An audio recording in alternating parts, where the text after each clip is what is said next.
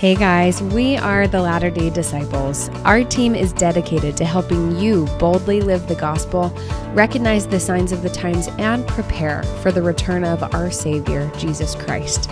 We invite you to join us in our mission through our daily and weekly podcast series, connecting with us on social media, and visiting latterdaydisciples.com. We pray you are enlightened and empowered through this podcast episode. Thank you for joining us.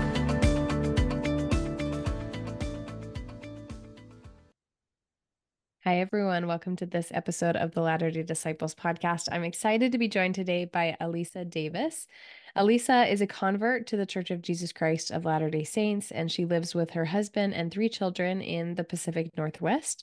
She was raised as an evangelical and was later disillusioned with the gospel as it was taught and experienced in her evangelical environment during a divorce from her first husband. Hungry for a deeper understanding and experience of both spiritual and doctrinal things related to the gospel, Alisa spent several years in the Hebrew roots movement studying the Jewishness of the Bible and the Jewish context for the New Testament, and in the Charismatic movement as typified by Bethel Church in Redding, California.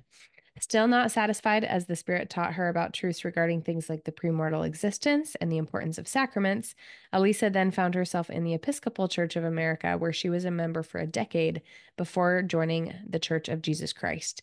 Now, Alisa seeks to use the experiences and lessons learned on her spiritual journey through many versions of Christianity to enrich her own experience and testimony as a member of the church. She loves to share these gifts she's gained through those experiences with others. Alisa is also a blogger for our Honey and Lilies blog through the Latter-day Disciples platform. And we so appreciate the work that she does, written on our website. Definitely go check out her blog post if you haven't done so already. But Alisa, thank you so much for joining us today. Thank you very much. I really enjoy being a blogger for the website. It's been, as I've become a mother with small children, it's become something that's really been hugely supportive for my own spirituality and being able to take that time to really focus and learn. I love it. I love hearing that. Thank you. Well, and we so appreciate you. You put a lot of time and thought into those blog posts, and they're rich with information. Her segment, your segment, Alisa, has more to do with understanding Christian liturgy and traditions, holidays, different celebrations that you have found to be meaningful in your own spiritual journey, and also that you've brought into the LDS faith. So can you talk a little bit more about that? Gosh, it's like you start at the very beginning. I grew up evangelical. I've learned that not a lot of LDS people know what that means to be evangelical. So when you think of your standard American Christian, who goes to a church that's in like an old warehouse or a convention center or something like that, your classic conservative Christian Americans, that's the evangelical world. The evangelicals are, in my opinion, kind of the natural end of the great apostasy, where you have break off after break off after break off after break off, where truths and doctrines just keep getting shed, left and right. And the evangelicals are kind of like the tail end of that, in my opinion and experience, where there's not a whole lot left. There's certainly no traditions. There's certainly no ritual or liturgy or any sense of the sacred. It's really just me, myself, and Jesus, where it's 100% about my personal relationship with Jesus Christ. And in Protestant evangelical doctrine, you don't even have to be baptized. When I was an evangelical, we took the sacrament 2 or 3 times a year. Like, it's shed so much that there's really not a whole lot left. And so I found that super unsatisfying as I went through some really, really difficult times in my life. And so, just through circumstances, spent time learning about, the Jewishness of Jesus and the Gospels, spent time really trying to seek like an experience of the Holy Spirit, and what that meant. And just wasn't satisfied with any of those experiences. There was always something missing. Um, and um, when I was younger, after high school, I had spent a few months in England. And at that time, I had visited a little countryside Anglican church.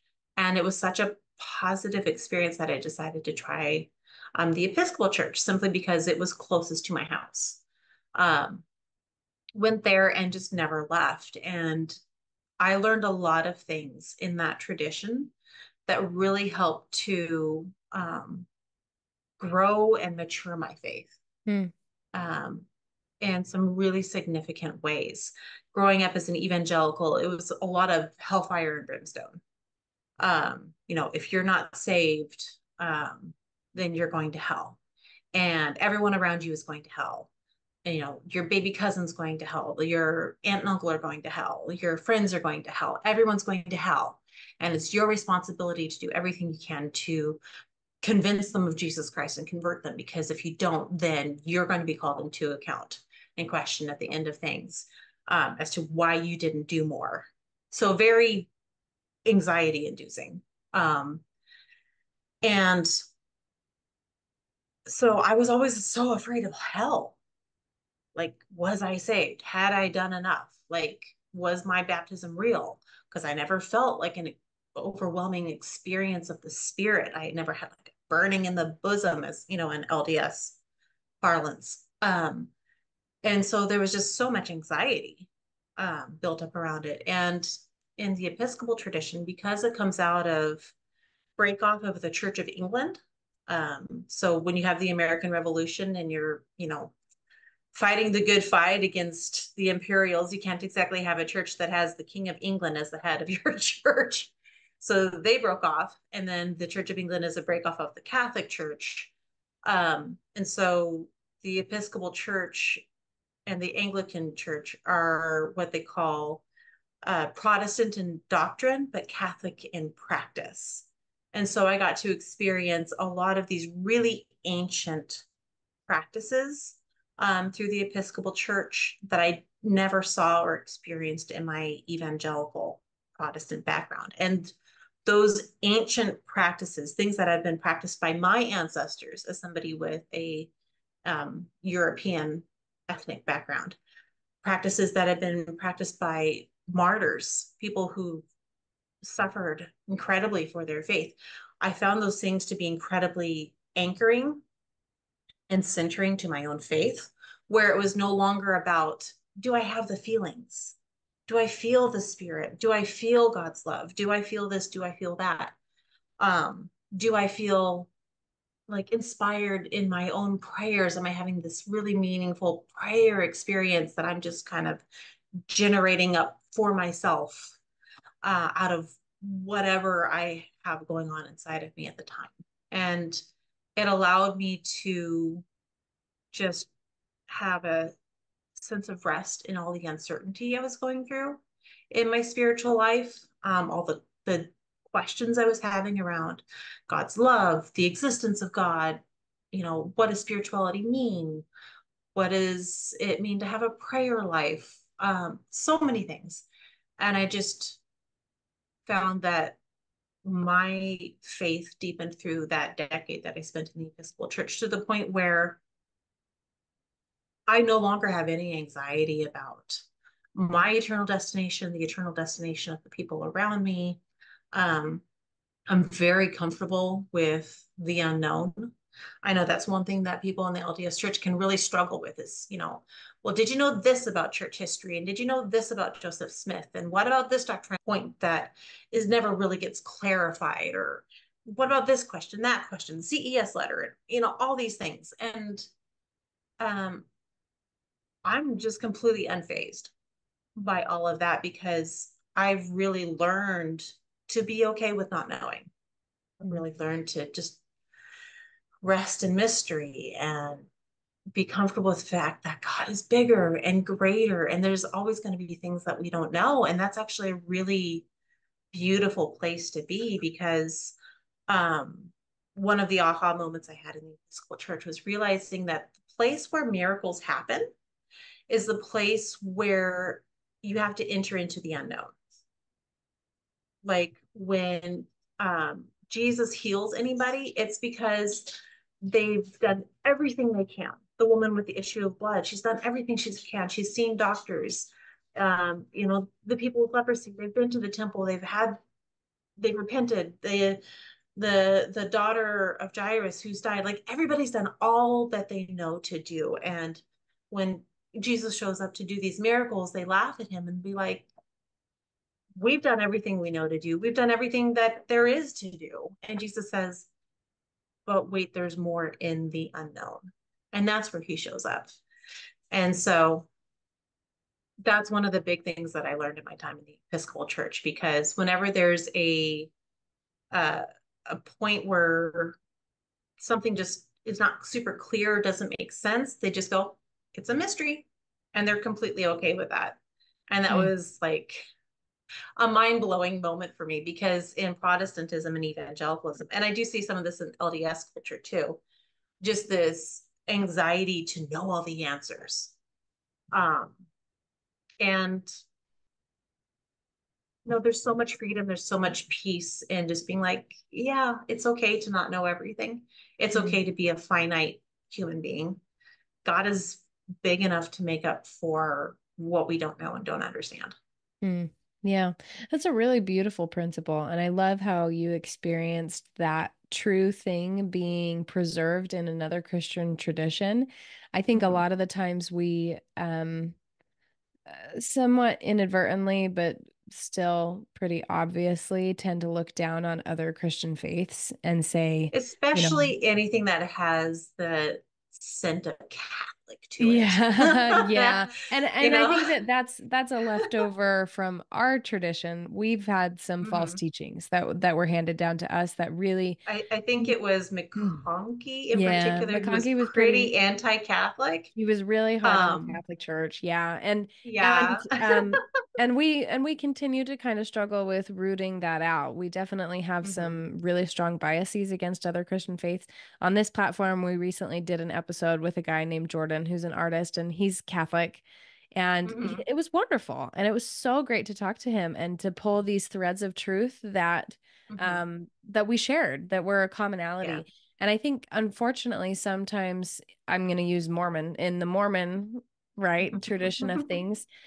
We tend to get really arrogant about the truth Yeah. that we have to the point where we don't look at other faiths, Christian, Yeah. Western, or otherwise, to see, they have truth too, and their truth hasn't necessarily been adopted into us just quite yet. And so it's really important for us to be more open-minded and to humble ourselves and to hmm recognize that we have a lot to learn. And I think that this Yeah. principle that you've pulled out, being comfortable with the unknown, is a huge truth that we would be well off to take more seriously and to incorporate into our own faith life. Because you're right, Yeah. we tend to be very fixated on the answers that we believe we have, hmm to the point where we don't use that phraseology of it's a mystery, we don't know.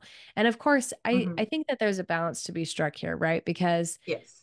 you don't want to go the opposite way and say, well, we just don't know anything, too bad. Like, you want to Right. acknowledge this is a mystery, and then you want to go and Yeah. ask questions and dig deeper Exactly. and realize that there is more truth to be had. There is always more truth to be had. A lot of our understanding of the gospel is very elementary. And so, in acknowledging that actually we don't know as much as we think we do, that there is mystery, that there is unknown, I hope that that will give us permission to then ask questions and to dig deeper. Right. Do you have thoughts on that?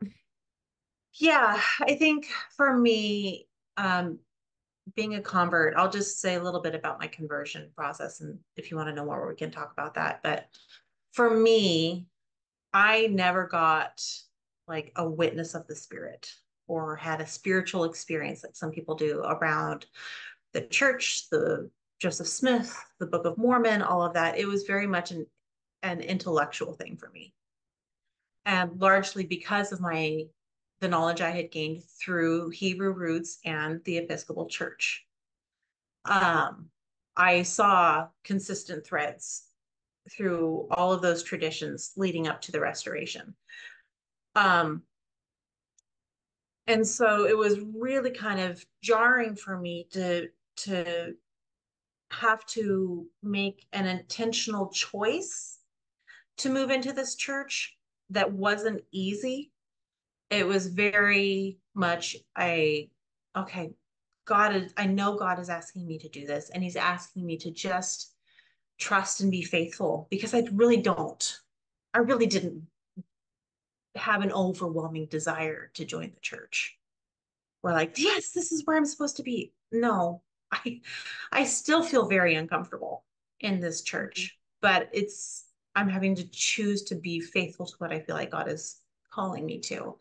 And one of the things that's made it so difficult for me is I feel, or I've feel like I've observed some really, for me, unsettling parallels between LDS culture and Protestant evangelical culture. Mm. Things that I thought I had left behind when I left evangelicalism, but now I see it in this church, and it drives me nuts. And Mm-hmm. one of those things, like we were talking about, is this um, really unhealthy need to be right. Mm. This need to be certain in our knowledge. Like I know the truth. I know what the correct doctrine is, and everybody else is wrong. And I need to avoid anybody who disagrees with me because they are, you know, dangerous. Mm. And that there's a lot of that in the evangelical world, where, from my perspective, having grown up in it and then left, um, it's salvation based on knowledge Mm. versus salvation based on faith. And evangelicals like to throw at members of the Latter-day Church that, oh, you do salvation based on works, not faith. When the reality is they don't do salvation based on faith either. For them, it's 100%, do you believe in the right knowledge about who Jesus is? Do you believe in the right knowledge about what the Bible is or what it means? It's all about, do you agree with our doctrine, our theologies, what we think up here about what is true versus faith, which comes from the heart. And one of the early heresies that the early church faced in the first several centuries was Gnosticism. And Gnosticism referred to salvation based on secret knowledge. So it was a secret society where, as you go through the levels, you gain more and more knowledge, but it was based on knowledge. What you know up here is what saves you. And so I see evangelicalism as a form of modern Gnosticism, where it's not salvation based on faith. It's salvation based off of, do you know the right knowledge about Christ? And I see that in the LDS church, which really unsettles me because there's so many beautiful things about the church and there's so much to learn, but people get hampered down in that progression that we're supposed to go through by being so certain that they're right and they know Mm. what things are supposed to be.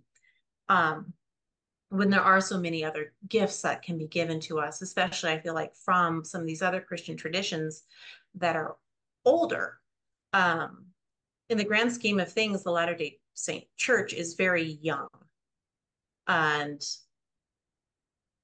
when you have some churches like the Catholic Church that have had, nearly 2,000 years of history where they've gone through these incredible periods of history that are incredibly difficult. There's, the people in those churches have had to figure out, how do we sustain ourselves? How do we sustain our communities? How do we sustain our faith in the face of wars and famines and persecutions and, all the darkest things that people can experience? And they've developed these incredible tools over time that really help support individual faith and community faith. And those are the gifts that I experienced in the Episcopal Church that I feel is, for me, really supportive of my now journey through this church, where even for me going through the temple the first time, I had so many people telling me, oh, just, it's okay. Don't be overwhelmed. There's a lot of symbolism. Just take a deep breath. It's going to be okay. And I was just like, oh my gosh, like, what's this going to be like? Oh man. Oof. Like, okay, take a deep breath. Here we go. And then I go through the temple and I'm like, oh yeah, this is not so bad. This is pretty comfortable actually. Like, no big deal. And I think a Mm-hmm. lot of that was because I'd spent so much time in the Episcopal Church where we do ritualistic symbols, where Mm-hmm. people wear funny clothing, where we pray in unison. Like, Mm-hmm. there was so much that I was already familiar with when it comes to ritualistic liturgical worship, which is what the temple is, that it was a very comfortable experience for me. And I feel like that's one of the biggest things that um, like a Catholic tradition can bring to us and our families is um, helping us to create a little bit of the temple in our homes Mm-hmm. so that our children, when they grow up and they go to the temple, it's not like this bucket of water in the face because it's so unfamiliar that it creates these really negative experiences. Because I can't tell you how many times I've heard people talk about how negative their first time in the temple was because it was Mm-hmm. so unfamiliar and the funny clothing and the rituals and like it felt cultish to them. And that's just purely and simply a matter of unfamiliarity. It's not cultish, Mm-hmm. not at all. You just need to go to an Orthodox church or a Catholic church or, you know, um, anything like that. And you'll see just as much, if not more, ritualistic behaviors there as you will at the temple. It's just a matter of unfamiliarity. And I feel like we can do so much for our children and even for ourselves by trying to bring some of that into our own private practices in our homes. Because the temple is sacred space, and people very much experience that when they go to the temple. We're like, oh, wow, this is different from the outside world. This, I feel so much more peace. I can hear God more clearly. Um, but in addition to sacred space, we can also create sacred time. Mm-hmm. And I think that's huge because sacred time we can take with us anywhere. Mm-hmm. We don't have to live near a temple or anything like that because where I live, I'm hour and a half away from a temple. And with, small children and a teenager and busy lives, like we're not getting down there every other weekend or whatever it is. Mm-hmm. So being able to create those moments of holy time in my own home is really, really important and really critical. And Yeah. the things that I learned in a liturgical Christian tradition really gives me the tools to Yeah. know what that looks like, and I don't have to reinvent the wheel. Yeah, I love that. Thank you for sharing that. Yeah, and I want to talk about some of those traditions that you feel like you've been able to pull from the Mm-hmm. Episcopalian tradition into your practice of the LDS faith and how that has helped create a culture of ritual. Ritual, I Mm-hmm. think, it certainly is understated. We do it all the time, but we Mm-hmm. don't even recognize it. And then when Right. you're introduced to a whole new level of something that is highly ritualistic and ancient in origin, that can be really overwhelming. Before we go there, I wanted to step back just a moment and hit on what you were saying about how you've started to see a lot of parallels between Mm-hmm. Protestantism and LDS culture. I think this is really important for us to think about because, in a lot of ways, it seems that our doctrine has kind of become more of that, more of a Protestant or even an evangelical sort of Mm-hmm. view of the world. There are some slight differences, like as opposed to a heaven and hell dynamic, we have a Right. three-part heaven and a hell Yeah. dynamic. But it's I still don't really really see the quite parallels close. in the doctrines. It's more Okay. in the culture, The and culture of how it. people Okay. how people relate to each other, how people relate to their spirituality, how people relate to the church. Yeah. Um, and I can understand because there are elements of evangelicalism that are really appealing.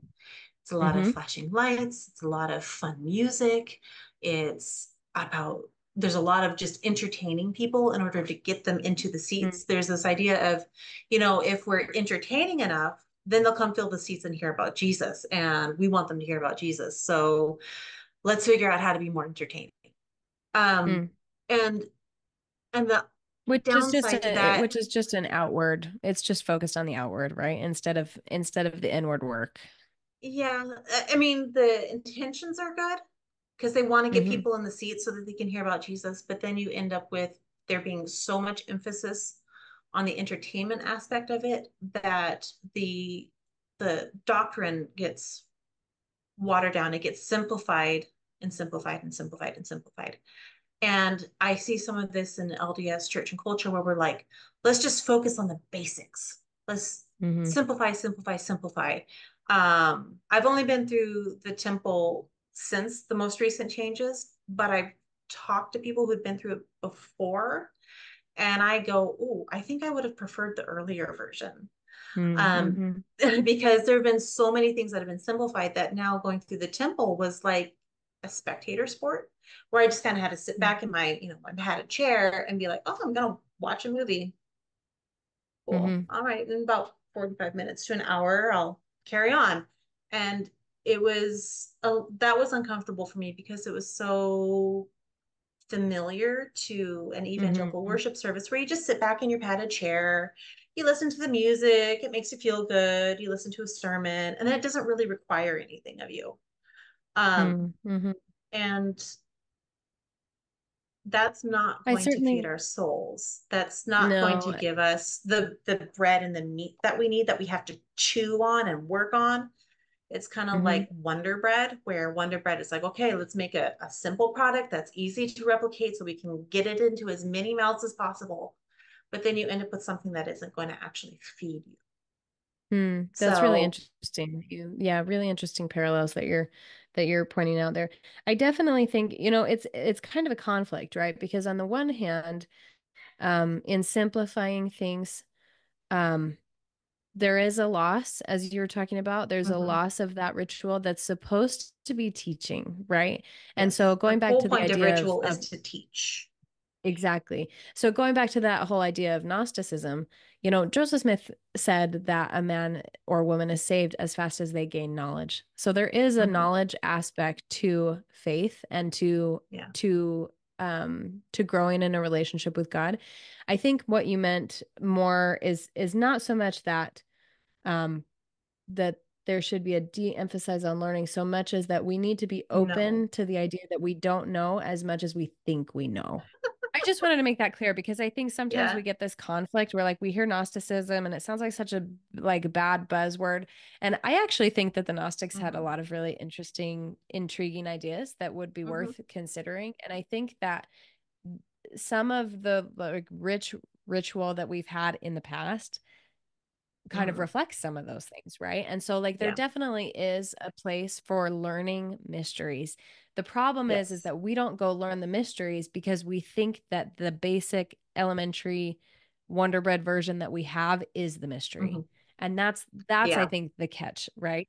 And so I totally Yeah. agree with you that I It's think that it's in moving I think it's away from the richness, we are losing something. yeah. And that's important for us to think about because that is an invitation to learn something. And if we're removing that, Mhm. it's going to make it a lot harder to learn the things that will actually bring us into that relationship with God. Yeah. Yeah. Simple Yeah. isn't always better. Yes, yes. And knowledge is important, right? Faith is supposed to turn into knowledge, not the other way around. I think that's Right. the other thing we were talking about too, right? Is Yeah. that it's not bad that there's an emphasis on knowledge. We just have to know that it starts with faith and correct knowledge, right? Belief Well, in and I correct think it's things like that putting move the us into God. the right. I think it's putting the cart before the horse. We Hmm. seek after and we gain knowledge because we've been saved. Hmm. You know, we love Yes. others because he first loved us. That Yes. becomes the catalyst for those things. We don't Yes. get saved and then go, oh, I'm good. I've got my ticket to heaven. Woo, Right. dodge that bullet. Um, Right. no, it's being saved and receiving that gift is a call to something higher. It's Yes. the start of our journey, not the end. Yes, absolutely. And I think that, we in Come Follow Me recently, we were studying Alma 36 through 38. And I love the thing that he said in there, that, I had been born of God, and that's the only reason I knew these things. And I Mhm. think that pursuing that spiritual rebirth, that is the entry to the gate, and then we can move forward into the knowledge and the experience and the actual development of that relationship, as you were saying. Mhm. So yeah, really, really great points. Okay, so let's go back and talk about some of the traditions from the Mhm. Episcopalian religion that you found really helpful for Yeah. um, creating more of an environment of a lived religion and Yeah. ritualistic practice in your home. Okay. And so the Episcopalian traditions are really Catholic traditions. Mm-hmm. Um, so there's really no difference. There might be some difference in like the words that are said or a little bit in how things are practiced. But it all comes from that Catholic tradition that developed over time. And one of the ones that's huge for me, that was really a big part of kind of saving my faith, that is going to be kind of controversial, Mm-hmm. is ritualistic prayer. Mm-hmm. So, just like in evangelicalism, in the LDS church, there's this thing against rote or empty prayer, Mm-hmm. which is really funny because all of our sacrament prayers are Right. rote Right. prayers. The Lord's Prayer is a rote prayer. And that's in the Bible, the disciples say, Master, teach us to pray. He Mm-hmm. gives them what's called the Lord's Prayer. And that's a prayer that is actually said every single service by the entire congregation in unison, in every Catholic, Anglican, and Episcopalian service. And so for me, growing up evangelical, I always felt like so much pressure to pray whatever's in my heart. Mm-hmm. And my experience of that was, well, my heart is anxious, so I'm going to pray anxious prayers. Mm-hmm. My heart is lonely, so I'm going to pray lonely prayers. God, where are you? Why don't you hear me? Why aren't you showing up for me? So you always end up praying whatever's in your heart, um, which can feel very, very empty. Because Right. if you're anxious and you're praying anxious things, or you're lonely, you're praying lonely things, or, you're doubting, and so you're praying doubtful things, like it's not really all that helpful for your faith. Um, but in the Catholic tradition, they have free form prayers that people pray in their personal life, but they also have rote prayers. And the amazing thing about those is it allows you to take from the experience of other people who have gone through hard things before you, who have come out the other side, and you can pray their prayers. And you can take what they've learned and you can start to integrate it into your own prayers. There's a saying in the Episcopal Church, lex orandi, lex credendi. Praying shapes believing. So rather than praying what I believe what I pray. Mm-hmm. So for me, my favorite rote prayer is the Lord's Prayer. When I don't know what to pray, when I'm feeling anxious, when I'm feeling lonely, I pray the Lord's Prayer. I take that moment to stop, focus myself on my Heavenly Father, on Jesus Christ, and I say, my Father, who art in heaven, hallowed be thy name. Thy kingdom come, thy will be done on earth as it is in heaven. Give us this day our daily bread. And forgive us our debts as we forgive those, or forgive us our sins as we forgive those who sin against us. And lead us not into temptation, but deliver us from evil. For thine is the kingdom, the power, and the glory forever and ever. Amen. And I take that moment and I just remind myself of what's important. I my life, my faith, my well-being is dependent on my Father. He is the one who gives me bread. I need to forgive others if I'm feeling anxious or hurt because of something someone else has said, I'm like, I need to forgive. That's where it starts. And so the Lord's Prayer is becoming a powerful tool in my life where I can just be like, okay, let's refocus, let's regroup, let's let my prayer shape what I believe Mm. rather than what I believe shape what I pray. Yeah. Um, That's really and that's beautiful. been a powerful, powerful tool for me that I gained from being in a church that practices rote prayer regularly. Yeah, that's really awesome. Well, and I wonder if maybe we should redefine what rote means, right? Because we've kind Mm-hmm. of grown up with this tradition that rote just means using the same words over and over again, and that's what God doesn't Mm-hmm. want. I don't actually think that that's a good definition for it. I think maybe a different word that we could associate with rote is written, right? This is a prayer that is Mm-hmm. written down that you can refer to. And I know that other Christian Yeah. faiths have prayer books where like they actually have Yeah. books full of prayers I that you have one can back on my do. bookshelf. I think I actually don't have one, but I think that that idea is really beautiful, and we could refer to that as quote rote prayers because they are written, Mm-hmm. right? Yeah. But much more than the words that we're using, I really think that, the scriptures that say don't pray rotely, don't use Mm-hmm. repetitive prayers or something like that.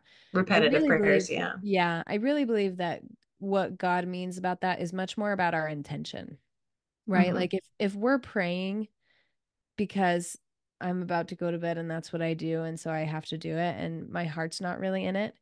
I think that could be considered a lot more rote, as in like Mm-hmm. repetitious, than a prayer And that I'm yet, actually putting my heart behind, even if it is like this mm-hmm. like desperate calling out to God. I don't feel like praying, but I know I need to connect Mm-hmm. with you, and this is how I'm going to do it. I'm going to use words that Yeah. were already written for me. I think there's a big difference in those things. Yeah. But even like when I was going through my major faith crisis and I was at the Episcopal Church, I was like, I don't know about this God thing. Like my life is not panning out. I don't see it. I don't get it. I'm not feeling the love. Hmm. Um, and so I didn't feel like praying. There's actually a period of about 3 years where I, without exaggeration, did not pray. Mm. But participating in these rote prayers as part of a regular spiritual practice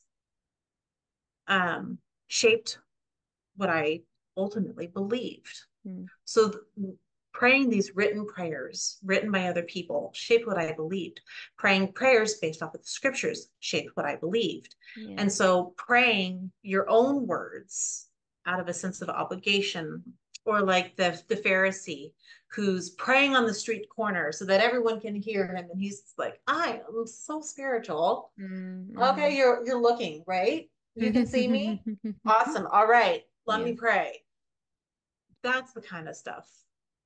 But anything that comes from a place of humility, Mm. desperation, Yeah. longing, even doubt, Mm-hmm. doubt is so important. You can't Yeah. have faith unless you first had doubt.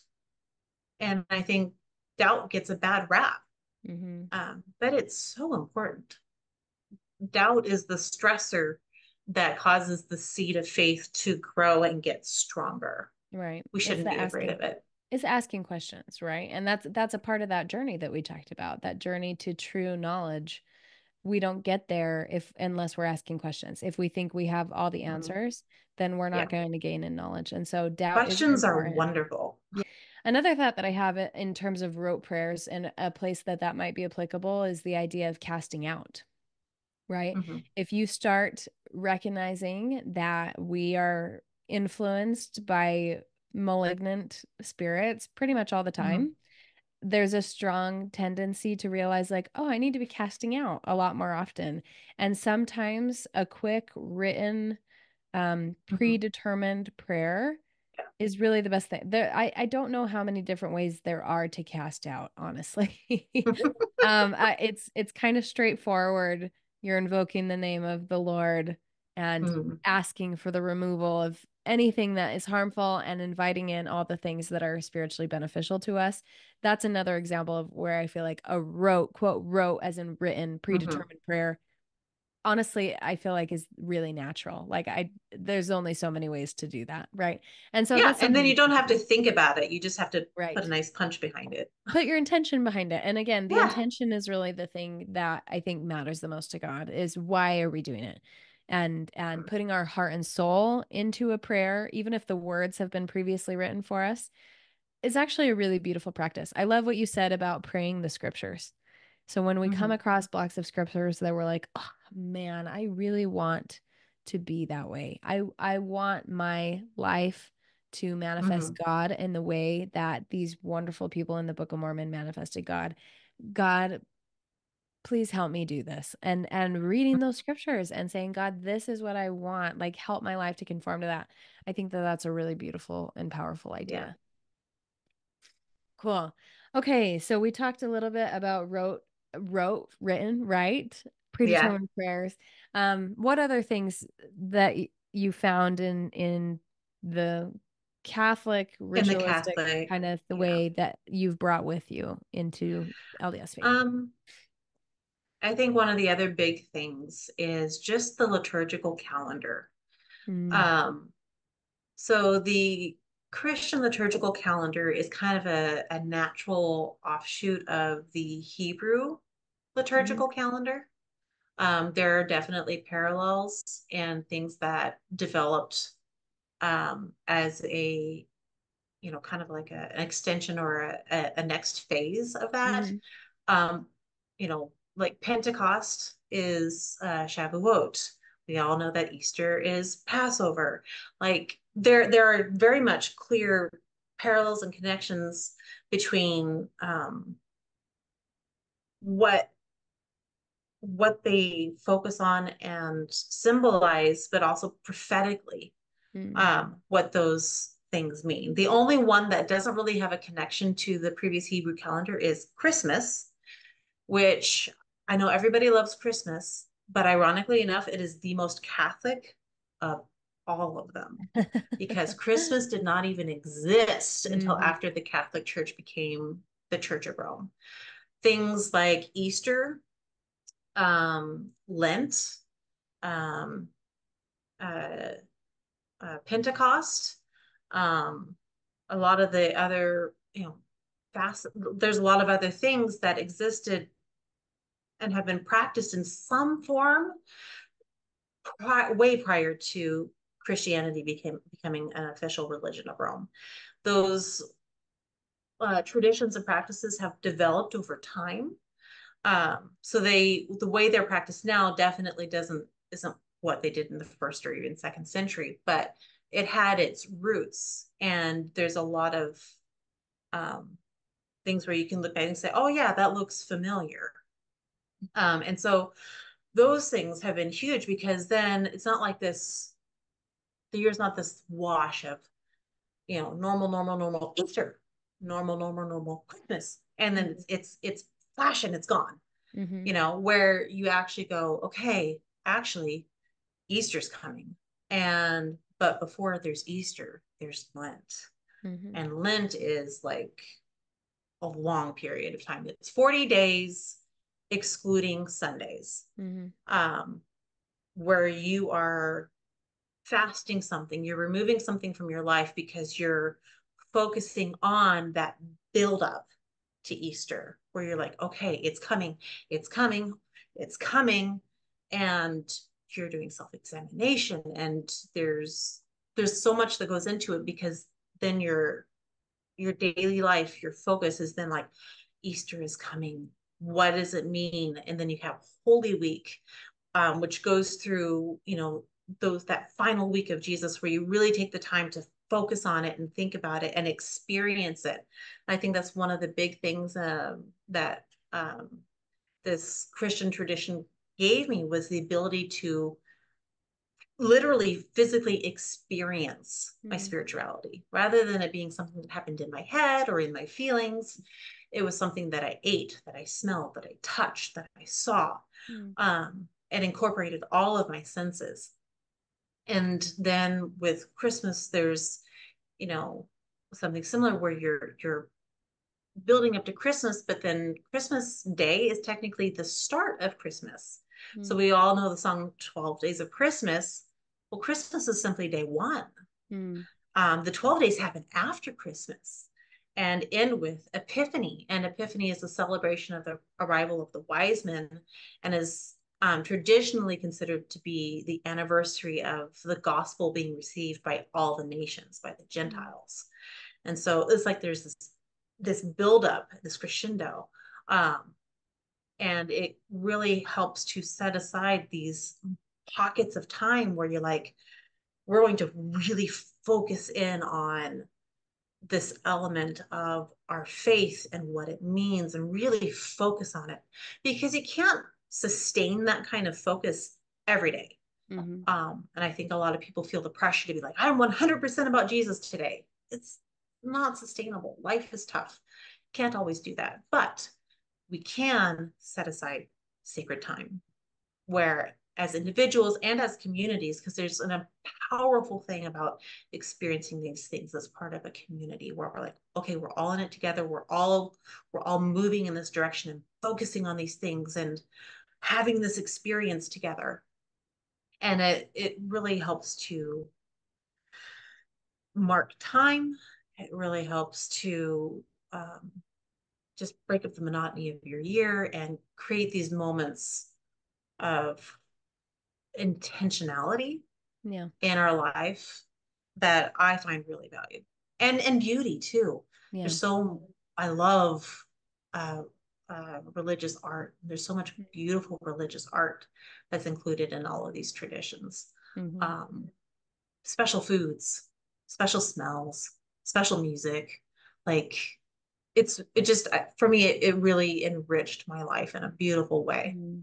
Yeah, I love that. I think that there's something very true in having an artistic aspect of our faith. And I Mm-hmm. think that these traditions really help encourage that, as you were saying, that it is this unique opportunity to express love for God by Mm-hmm. enjoying some of the more finer things that are luxuries. Honestly, art, Yeah. music, food, those are all beautiful luxuries and blessings.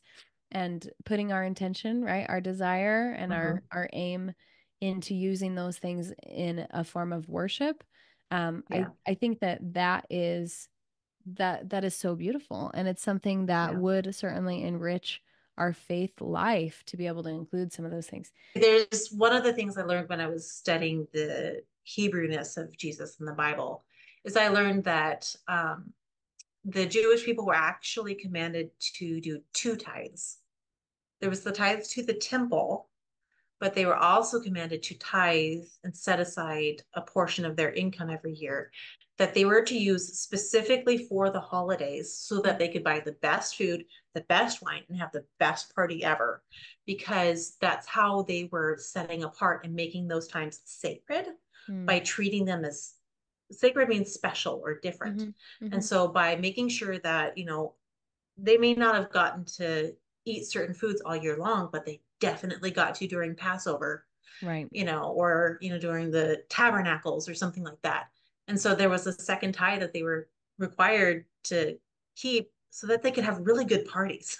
And I thought that that was beautiful That because is it's all about interesting. That is really good to know. beautifying our spiritual experience and Yes. being like, yeah, God is good. Can you I think taste God it? wants that. Like God, I think that that is something that maybe other faiths have, that's just this passionate joy behind Mm-hmm. some of these really small things, and Yeah. making a big deal out of these small moments and the traditions and what they do for as far as an opportunity to worship God and then also collaborate as families, as communities. I think that is really beautiful. So at the time of this episode, this is September. What are some of the what's on the liturgical calendar coming up Yeah. next so that we could focus on and maybe study and perhaps determine whether or not we want to incorporate it into our own worship? Yeah.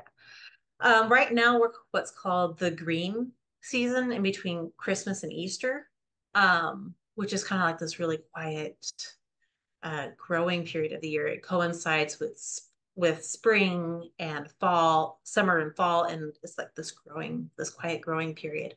And so we're moving towards Christmas. There is this book here, which is Mm. really good. LDS author. He talks a lot about the traditions. This is a great introduction for anybody who's interested. It's Good Tidings of Great Joy by Eric Huntsman. Um, this is a good book, and he goes into a lot of detail. This is definitely Mm. my kind of book. Nice. No, I like the history, I like the details. So he talks a lot about where the traditions came from and how his family has practiced it. I Mm. also have other books um, that I personally use. Um, this one's called Sacred Seasons. It's a Catholic one that's really beautiful. And she really breaks it down like day by day. Here are some of the prayers that you can say, some of these rote prayers that you can say to help you focus on like the intention of the season. What are some of the foods and some of the fun activities you can do with your kids? But Christmas, followed by the 12 days of Christmas, and then Epiphany is what is next. Mm. Okay. And then prior to Christmas is Advent. So Advent, Christmas, 12 days of Christmas, and Epiphany. And Advent is really fun because again, it's that build up Right. The to Christmas. anticipation. That's beautiful. Thank you. Thank you for those book recommendations. That one from Huntsman looks really good. Good Tidings of Great Joy. That looks awesome. Well, do you have any kind of last words, anything that you'd like to share? Anything that, you feel like if you could share a message with those of us of the LDS faith in terms of being more open to our Christian brothers and sisters and maybe being willing to learn from them. Do you have anything along those lines that you'd like to share? I think the big thing is just have fun with it. Realize that Mhm. these traditions can be really fun, especially in the context of a family environment. If you have kids, or even if you're just like a retiree and by yourself, this can be a really beautiful way of helping to mark that time so that it doesn't just kind of pass you by and like, oh, surprise Christmas. That's right, I forgot. Um, have fun with it. There's Mhm. so much with the internet that's now available online to just help you figure out what this looks like. You don't have to reinvent the wheel. Um, it's fun. I think it's Yeah. fun. Yeah, and I think it brings a really special spirit. Last year, for the first time, our family did a special Bethlehem dinner on Christmas Eve. Hmm. This isn't necessarily in the Advent calendar or anything like that, but Yeah. it's just something that we did to be a little bit more intentional about our Hmm. our celebrations. And we ate foods that were more traditional to like a Judean, Hmm. ancient kind of setting. We turned off the lights and ate by candlelight Yeah. and had music and our kids, I mean, our kids are all really young in our Hmm. family, but it brought such a special spirit and Yeah. they were calm for about 3 minutes. And and it was just a really beautiful opportunity. And so I see these other traditions that other faiths have as a similar opportunity to maybe be more intentional about how we think about Hmm. God and incorporating God into our life. Yeah. And I think there's a lot to be said about being ritualistic about it. Hmm. Do the same thing every year. Don't do it like, oh, this year would be fun. It's a Yeah. one-time experience. Yeah. Like But start no, to there's have actually it. a lot of power in being like, okay, I know what's coming. I know what we're going to do. Yes. Because especially with our children or even with ourselves, we're different people from year to Hmm. year. We're going to experience it differently from year to year. Hmm. And so that familiarity, but approaching it as a new person every year is going to teach us something different Yeah. every year. And that's one of the magical and powerful things about tradition and ritual is it has something to teach you every single time. Just like going to the temple, it's the same thing every time, Hmm. but people still expect to learn something new when they go. Right. So we can The do that great in our thing, own homes too. the great thing about symbolism is that the depths that it reaches are never ending, right? There's always more and more layers that we can understand. And the same goes for this. And of course, I would encourage everyone to be prayerful and look for the things that really resonate with you and that you feel impressed would be impactful for your family.